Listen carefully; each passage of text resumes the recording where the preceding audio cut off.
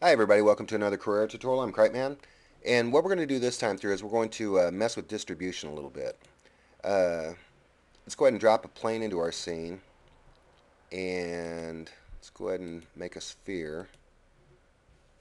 Size it down a little bit because we're going to be distributing it all over the plane, and that should be good enough. Let's go ahead and edit the color so we can see it. And now we're ready to go. Now I have a texture that I made via Carrera actually, and I have it set over here. Let's load my texture map, and it's called Fractal PSD. And you notice that it's a black and white image. It's a black and white image. That's kind of important. You need dark colors and you need light colors for this to work. There we go. Let's go ahead and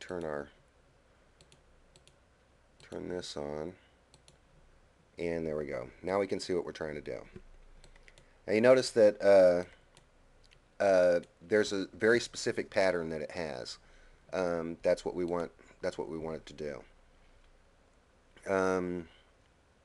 Yeah, let's go ahead and drop our surface replicator in here, and nothing happens. Let's jump into the surface replicator room and choose plane to be distributed on, and we're going to add sphere,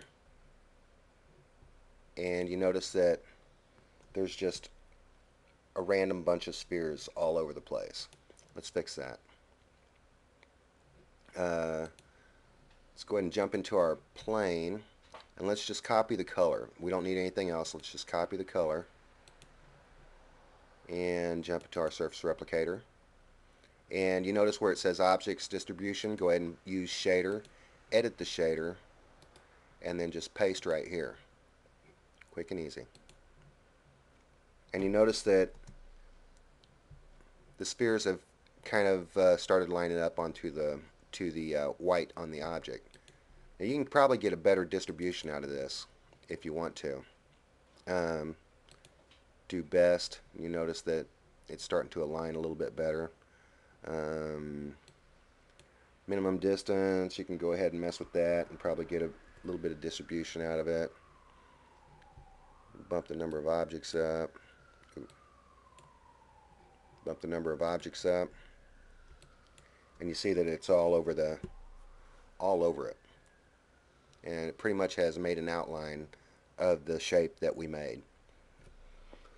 So anyway, that's it. That's a quick, easy tip on how to distribute your objects via your shader. So anyway, that's it for this time. I'm cripeman, and I'll talk to you again later.